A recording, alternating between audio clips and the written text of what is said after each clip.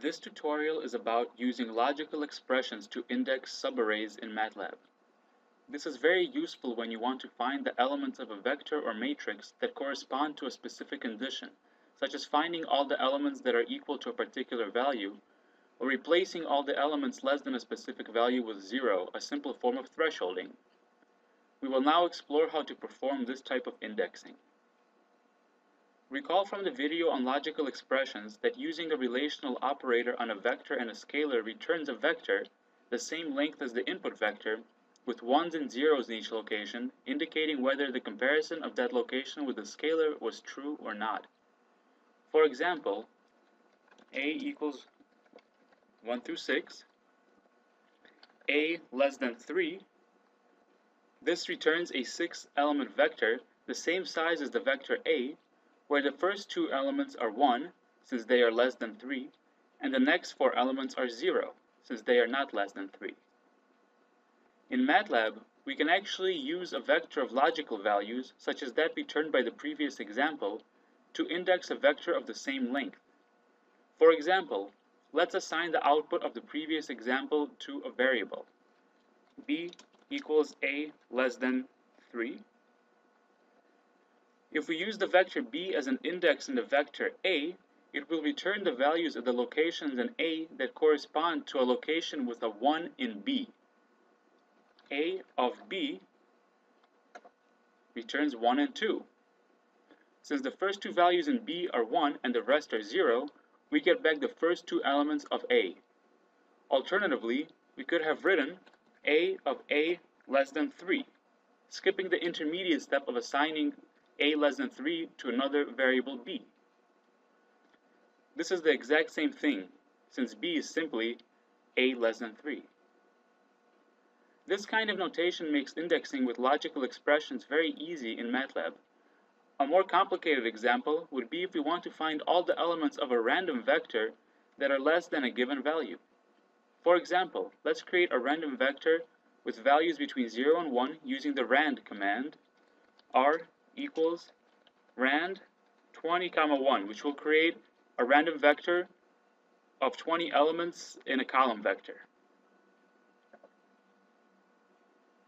Now, let's find all the values less than 0.3. We will do this with r of r less than 0.3, just like we did before with a. Notice that this returns a vector that is shorter than the original, since we are only getting back the values that correspond to the relations being true.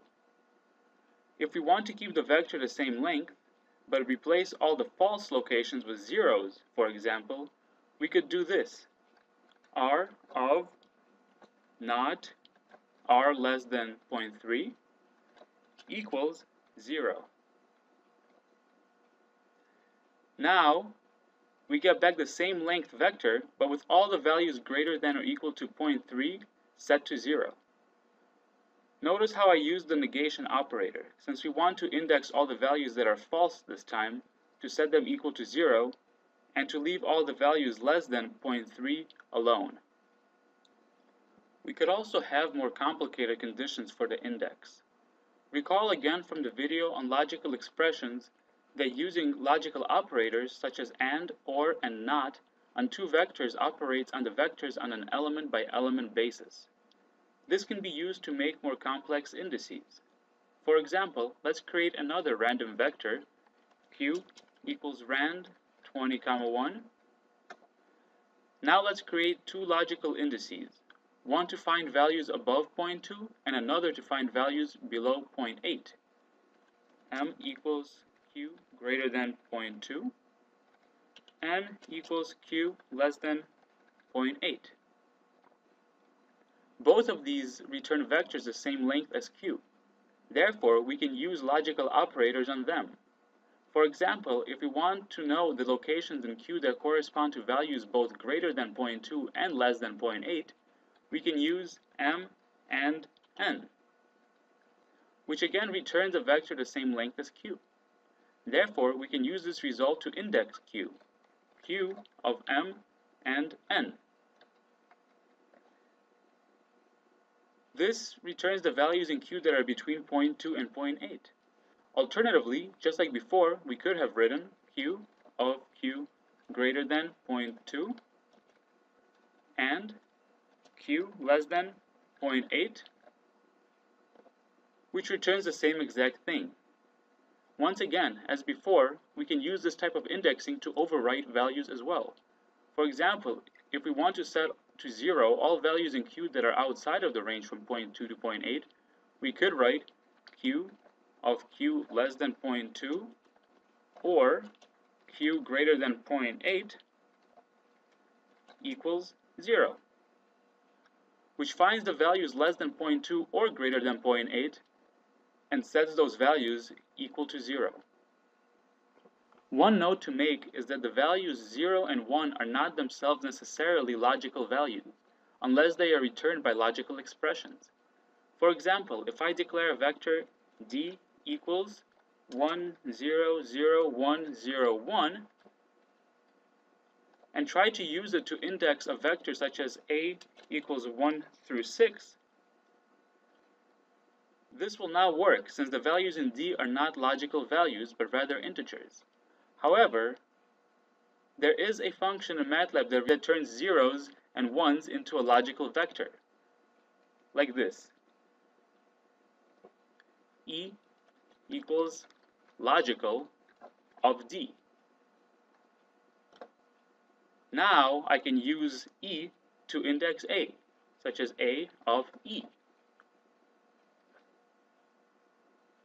which returns the values corresponding to the ones in the vector E. A useful application of logical expressions is the ability to easily count how many elements of a given vector or matrix satisfy a condition. For example, if we want to know how many elements of a random vector are less than a given value, we could use logical indexing and find the length of the result. For example, p equals rand 20, 1. Then we can find length of p less than 0.4.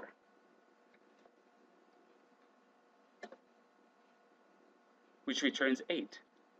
Notice that I had to write p of p less than 0.4 as the argument to length. If I had written length of p less than 0.4, I would always get the answer 20, no matter the condition, since logical expressions always return a vector of the same length as the original. However, p of p less than 0.4 returns only the values I want, so I can count them. An even easier way uses MATLAB's leniency when it comes to variable types. We previously saw that integers are not logical values unless we make them such with a logical function. However, even though logicals are not really numbers, MATLAB will allow you to add them. For example, using our logical vector e, from before we can write sum of e, which will add up all the values in e. Since there are 3 ones, we get the answer 3. Likewise, we can count the number of elements that satisfy a condition in our random vector p by using sum of p less than 0.4. And again, we get the number 8. Now, we are counting how many ones there are in the logical vector p less than 0.4, which is of course the number of elements that satisfy the condition. Altogether, logical indexing is extremely useful. It allows you to find subarrays very quickly and efficiently, whereas in other programming languages such commands would take many lines of code. Although these commands can still be executed in MATLAB the same way as in other languages, the methods shown in this tutorial make things much easier and compact and are an excellent tool to know how to use.